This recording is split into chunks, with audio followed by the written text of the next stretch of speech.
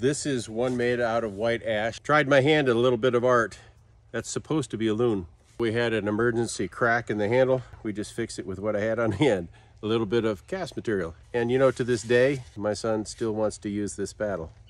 Cool. This is a cherry paddle, one of my favorites. I just love the way the handle worked out. It just feels like home when I feel this thing.